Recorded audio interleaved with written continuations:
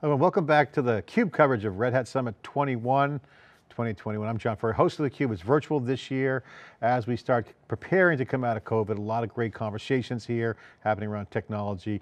This is the emerging technology with Red Hat segment. We got three great guests: Steve Watt, manager, distinguished engineer at Red Hat; Parul Singh, senior software engineer at Red Hat; and Luke Hinds, who's the senior software engineer as well. Guys, we got the engineering team. Steve, you're the team leader, emerging tech within Red Hat.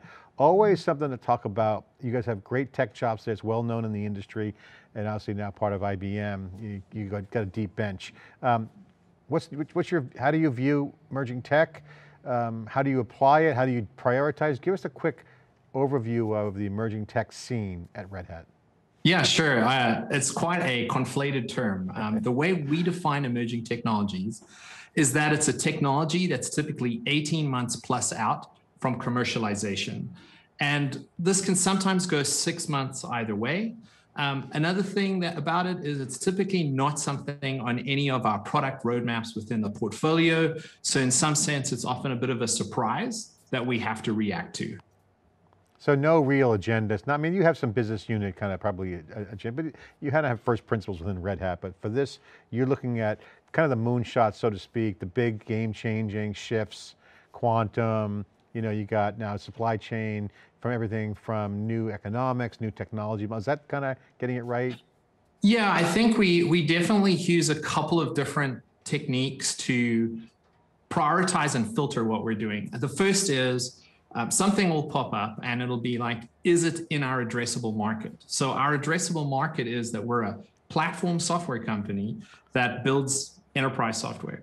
And so, you know, it's got to be sort of fit into that. As a great example, if somebody came to us with an idea for like a drone command center, which is a military application, it is an emerging technology, but it's something that we would pass on. Yeah, I mean, obviously makes sense, but what's interesting is that you guys have an open source DNA, so you have also huge commercial impact. And again, open source is what, the fourth, fifth generation of awesomeness. So, you know, the goodness of open source is well proven, but as you start getting into this more disruption, you got the confluence of, you know, core, cloud, cloud native, industrial and IoT edge, and data. All this is interesting, right? This is where the action is. How do you guys bring that open source, community participation? You got more stakeholders emerging there before. Steve, break down how you guys manage all that complexity. Yeah, sure. So I think that the way I would start is that, you know, we like to act on good ideas, but I don't think good ideas come from any one place. And so we typically organize our teams around sort of horizontal technology sectors. So you've got, you know, Luke, who's heading up security, but I have an edge team, a cloud networking team, a cloud storage team, cloud application platforms team. So we've got these sort of different areas that we sort of attack work and opportunities. But you know, the good ideas can come from a variety of different places. So we try and leverage co-creation with our customers and our partners. So as a good example of something we had to react to a few years ago was Knative, right? So the sort of a new way of doing serverless and eventing on top of Kubernetes, that was originated from Google. Whereas if you look at quantum, right, IBM's the actual driver on quantum science, and that originated from IBM. Parul will talk about exactly how we chose to respond to that. Some things are originated organically within the team. So Luke talking about sigstore is a great example of that. But we do have we sort of use the addressable market as a way to sort of focus what we're doing, and then we try and land it within our different emerging technologies teams to go tackle it. Now, you asked about open source communities, which are quite interesting. So typically, when you look at an open source project, it's there to tackle a particular problem or opportunity. Sometimes what you actually need commercial vendors to do is when there's a problem or opportunity that's not tackled by any one open source project, we have to put them together to create a solution to go tackle that thing. That's also what we do. And so we sort of create this bridge between Red Hat and our customers and multiple different open source projects. And this is something we have to do because sometimes just that one open source project doesn't really care that much about that particular problem. They're motivated elsewhere. And so we sort of create that bridge. We got two great cohorts here and colleagues, Parul on the quantum side, and you got Luke on the security side. Parul, I'll start with you. Quantum is obviously huge. You mentioned IBM, great leadership there. Quantum on OpenShift, I mean, come on, that's not coming together for me in my mind. It's not the first thing I think of, but it really sounds compelling. Take us through, how this changes the computing landscape, because heterogeneous systems is what we want, and that's the world we live in. But now with distributed systems and all kinds of new computing modules out there, how does this make sense? Take us through this. Yeah, John. But before, I think I want to explain something which is called quantum supremacy, because it plays a very important role in the roadmap that we've been working on. So quantum computers, they are evolving and they have been around, but right now you see that they are going to be the next thing. And we define quantum supremacy as, let's say you have any program that you run or any problem that you solve on a classical computer. Quantum computer would be giving you the results faster. So that is how we define quantum supremacy, when the same workload are doing better on quantum computer than they do in a classical computer. So the whole drive is all the applications or all the companies, they're trying to find avenues where quantum supremacy are going to change how they solve problems or how they run their applications. And even though quantum computers, they are there, but it is not as easily accessible for everyone to consume, because it's a very new area that's being formed. So what we were thinking, how we can provide a mechanism that you can connect these two worlds. You have a classical world, you have a quantum world.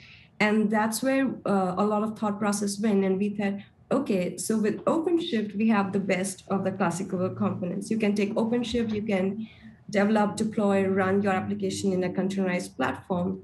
What about you provide a mechanism that the workloads that are running on OpenShift, they are also consuming quantum resources, or they are able to run the computation on quantum computers, take the results and integrate them in their normal classical workloads.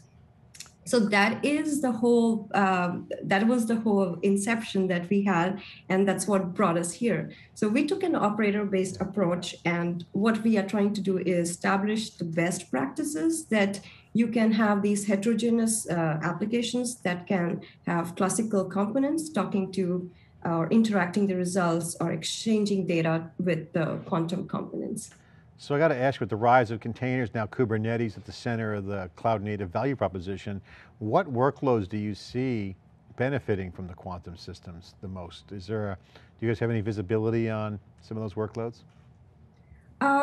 So again, it's a very new, we are very early in the time, and we talk with our customers, and every customers, they are trying to identify themselves first where these quantum supremacy will be playing the role. What we are trying to do is, when they reach there, we should have a solution that they could they use the existing infra that they have on OpenShift and use it to consume the quantum computers that may or may not be inside their own cloud. Well, I might want to come back and ask you some of the impact on the landscape. I want to get to Luke real quick, because I think security, quantum breaks security, potentially, some people have been saying, but you guys are also looking at a bunch of projects around supply chain, which is a huge issue when it comes to the landscape, whether it's components on a machine in space to actually handling data on a corporate database. You guys have SigStore. What's this about? Sure, yeah, so SigStore, a good way to frame SigStore is to think of Let's Encrypt. And what Let's Encrypt did for website encryption is what we plan to do for software signing and transparency. So SigStore itself is an umbrella organization that contains various different open source projects that are developed by the SigStore community. Now, SigStore will be brought forth as a public good non-profit service. So again, we're very much basing this on the successful model of Let's Encrypt. SigStore will enable developers to sign software artifacts, bills of materials, containers, binaries, all of these different artifacts that are part of a software supply chain. These can be signed with SigStore, and then these signing events are recorded into a technology that we call a transparency log, which means that anybody can monitor signing events. And a transparency log has this nature of being read-only and immutable. It's very similar to a blockchain. It allows you to have cryptographic proof auditing of a software supply chain. And we've made SigStore so that it's easy to adopt, because traditional cryptographic signing tools are a challenge for a lot of developers to implement in their open source projects. They have to think about how to store the private keys. Do they need specialist hardware? If they were to lose a key, then cleaning up afterwards the blast radius of the key compromise can be incredibly difficult. So SigStore's role and purpose essentially is to make signing easy to adopt by projects. And then they have the protections around there being a public transparency log that can be monitored. So this is all about open, being more open makes it more secure is the thesis. Very here. much, yes. It's that security principle of the more eyes on the code, the better. So let me just back up. Is this an open, you said it's going to be a non-profit organization? That's correct, yes. So all of the code is developed by the community. It's all open source. Anybody can look at this code.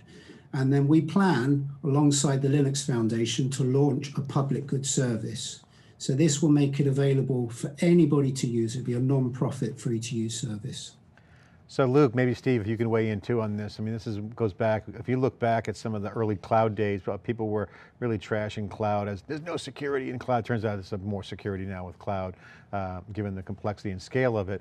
Does that apply the same here? Because I feel this is a similar kind of concept where it's open, but yet the more open it is, the more secure it is. And then might be a better fit for, say, an IT security solution, because right now everyone's scrambling on the IT side, whether it's zero trust or endpoint protection, everyone's kind of trying everything in sight. This is kind of changing the paradigm a little bit on software security. Could you comment on how you see this playing out in traditional enterprises? Because if this plays out like the cloud, open wins. So Luke, why don't you take that, and then I'll follow up with another lens on it, which is the operate first piece. Sure, yeah. So I think in a lot of ways, this has to be open, this technology, okay? Because this way we have transparency, the code can be audited openly, okay? Our operational procedures can be audited openly, and the community can help to develop not only our code, but our operational mechanisms. So we look to use technology such as Kubernetes, OpenShift operators, and so forth. SigStore itself runs completely in a cloud. It is cloud native. Okay, so it's very much in the paradigm of cloud. And yeah, essentially security always, it operates better when it's open. You know, I found that from looking at all aspects of security over the years that I've worked in this realm. Okay, so just to add to that, some other context around SigStore that's interesting, which is, you know, software secure supply chain. So SigStore is a solution to help build more secure software secure supply chains, or more secure software supply chain. And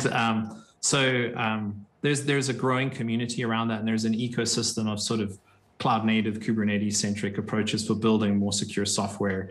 I think we all call it the SolarWinds attack. It's sort of enterprise software industry is responding sort of as a whole to go and close out as many of those gaps as possible, reduce the attack surface. So that's one aspect about why SigStore is so interesting.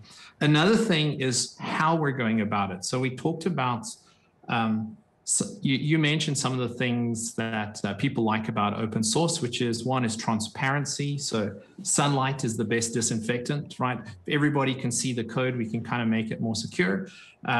And then the other is agency, where basically if you're waiting on a vendor to go do something, if it's proprietary software, you really don't have much agency to get that vendor to go do that thing. Whereas the open source, if you're tired of waiting around, you can just submit the patch.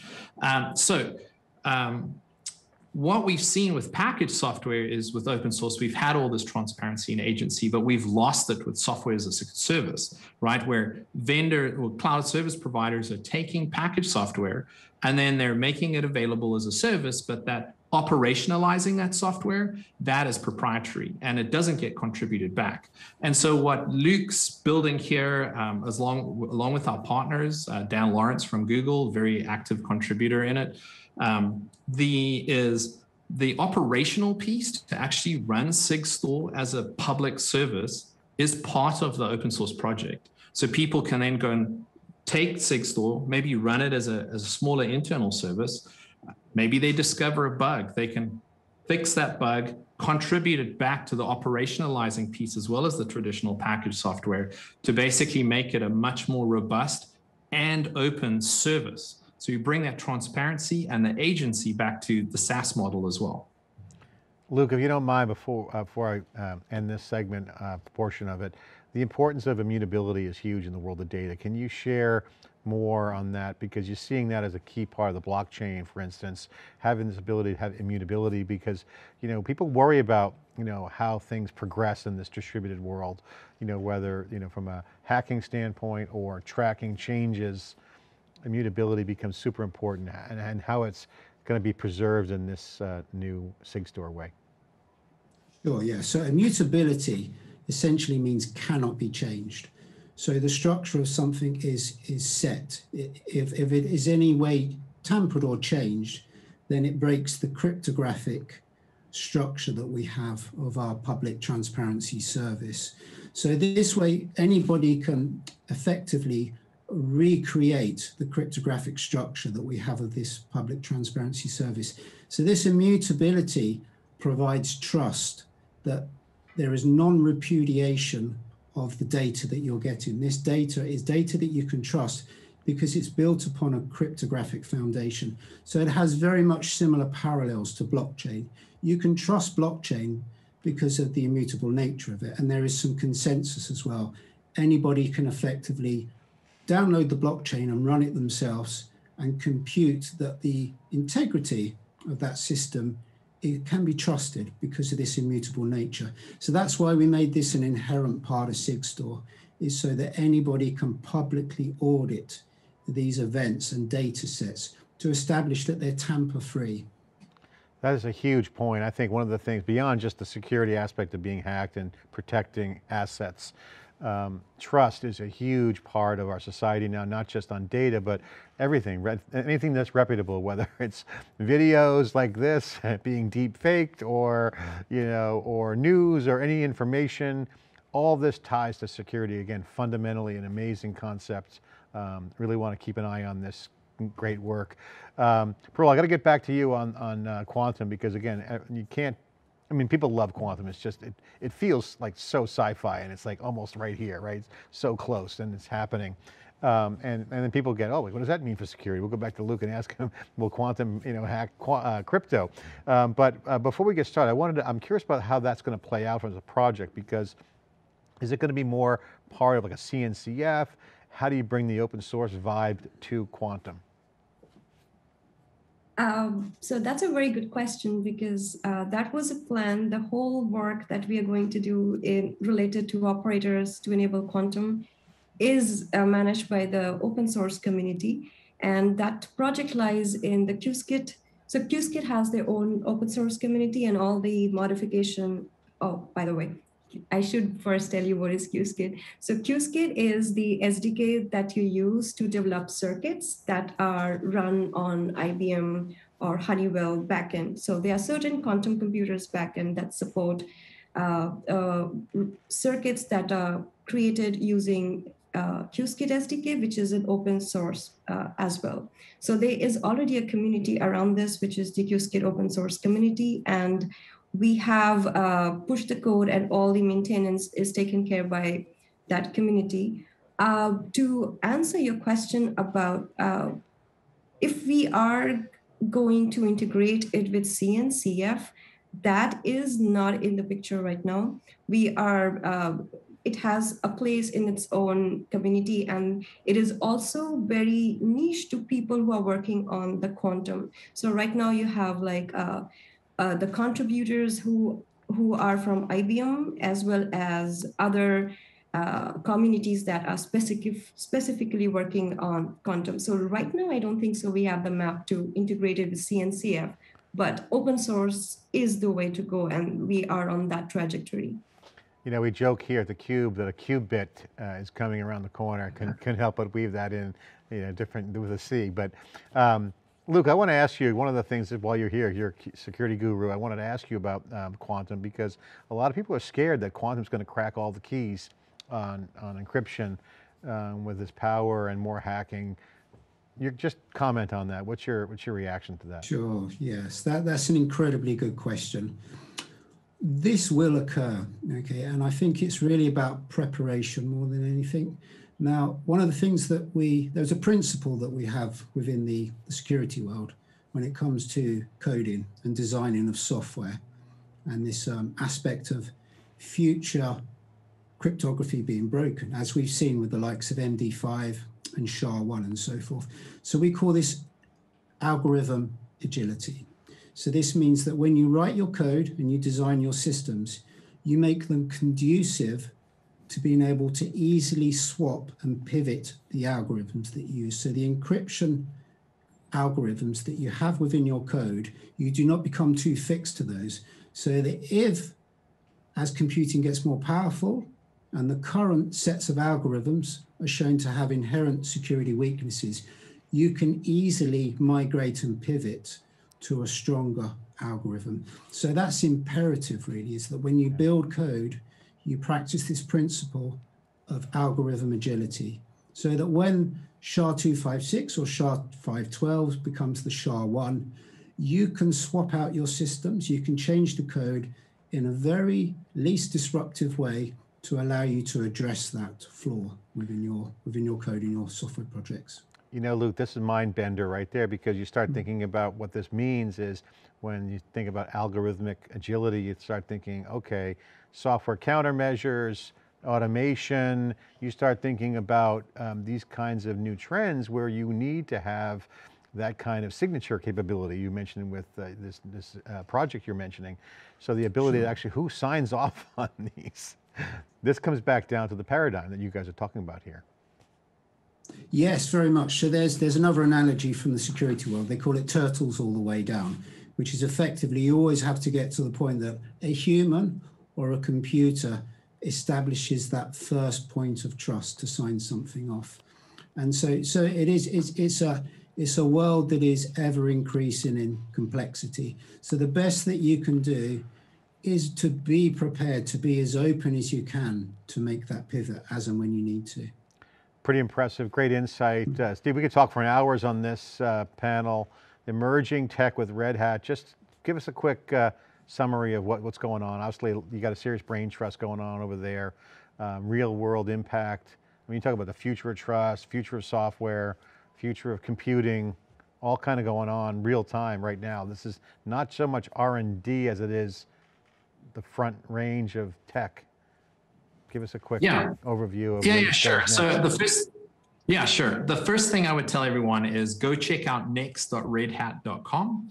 That's got all of our different projects, who to contact if you're interested in learning more about different areas that we're working on, and it also lists out the different areas that we're working on. But just as an overview, we're working on software-defined storage, cloud storage. Sage Wheel, the creator of Ceph, is the person that leads that group. We've got a team focused on edge computing. They're doing some really cool projects around very lightweight operating systems that and Kubernetes, OpenShift-based deployments that can run on devices that you screw into the sheetrock. That's really interesting. We have a cloud networking team that's looking at OVN and just intersection of eBPF and networking and Kubernetes. And then, we've got an application platforms team that's looking at quantum, but also sort of how to advance Kubernetes itself. So that's the team where you got the persistent volume framework from in Kubernetes, and that added block storage and object storage to Kubernetes. So there's a lot of really exciting things going on. Our charter is to inform Red Hat's long-term technology strategy. We work, the way, my personal philosophy about how we do that is that Red Hat has product engineering, focuses on their product roadmap, which is by nature, the 6 to 9 months. And then the longer term strategy is set by both of us. And it's just that they're not focused on it, we're focused on it. And we spend a lot of time doing disambiguation of the future. And that's kind of what we do. We love doing it. I get to work with all these really super smart people. It's a fun job. Well, great insights. It's super exciting, emerging tech within Red Hat, obviously the industry. You guys are agile, you're open source, and now more than ever, open source is, productization of open source is happening at such an accelerated rate. Steve, thanks for coming on. Parul, thanks for coming on. Luke, great insight all around. Thanks for sharing the content here. Thank you. Our pleasure. Thank you, John. Okay, we're more Red Hat coverage after this video. Obviously, emerging tech is huge. Watch some of the game-changing action here at Red Hat Summit. I'm John Furrier. Thanks for watching.